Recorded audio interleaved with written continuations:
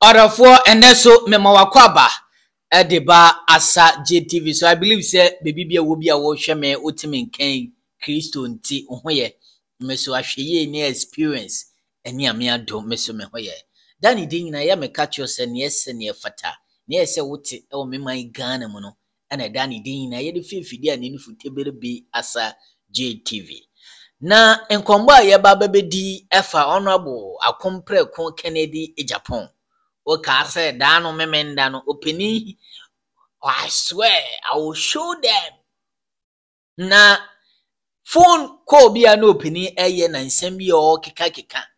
Say I will show them na now do Dankwa Akufo-Addo, the President of Republic of Ghana, and the Vice President, Dr. Mahamudu Bawumia, also betcho mu ye pa.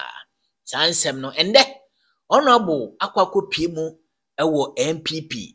National headquarters Emma disciplinary committee honorable ntumi yesa na umfa hundi Emma disciplinary committee for na tonsa de afre honorable Kennedy Agyapong na bra okodu ho no ye de mu detail analysis nsema ekokupie mu ina no de bebrɛw ewo this particular show we so enya asem keto akura dani de nyina no ya meka cho se education information entertainment no eya na endorse ye pa enya temdidie enya haso akotoko 1 yenka ne trada asa yede detail analysis ena yede ebrewo nti sende ni de di kan ya wo hweme a obe subscribe to the channel no e de amame na wo subscribe ya na wa like na wa share na wa comment na obi enye bi ahwe we bi etie metin e de Steven Asan hay asa JTV asa media ena wo hwe no nti yankwe simabe se enum edu e de yimi die ya baba bedin kombo area fa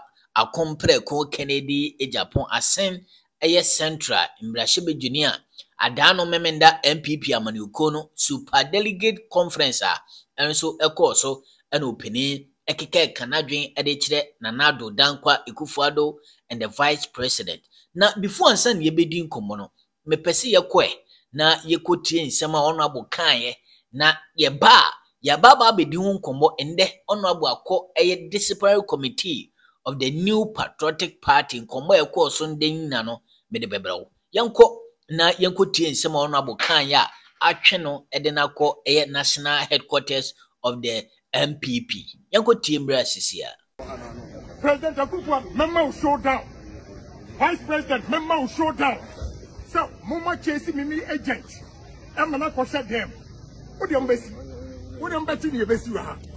Yes, me challenge President Akufo-Addo anytime in this country. President Akufo-Addo memo showdown. Vice President memo showdown. So, mama chase me agent. I'm not going to shut them. What the embassy? What the embassy? Yes, me challenge President Akufo-Addo anytime. Enti weni nsema honorable akompre kon Kennedy Agyapong okakan ya the disciplinary committee of the NPP amanuko no ende womo atonsa ede afre no ewo eye womo headquarters na yeko bisi na no yeko bisa ne nsem se nsema no oka no na eye huye pa showdown in this country when nsema opinion no okakan ya na eya wrewosem no bia entiase se honorable Kennedy Agyapong na o threaten Akufo-Addo na o threaten Dr. Bawumia se showdown in this country na chese obekire mu ye papa enya asem ketwa nti ye bekosoa edi ekire nsema ekotwi ekotwada abra Kennedy Agyapong wakopie mu ewo eye NPP eye headquarters na disciplinary committee of amaniukono womo bese na no ye de detail ni na no so e de be fefide so e de amaw nsema ekotwe ekotwadan na no ye de bebrɛwo ewo this particular show we so na bibia no so etumi aye kama dani din na no eya meka cho say believe in yourself, do what you love and love what you do. That is the energy, the fuel to make your life better. Enkosi se ye be hia bi no one otiasefo nyankopon entina makraw.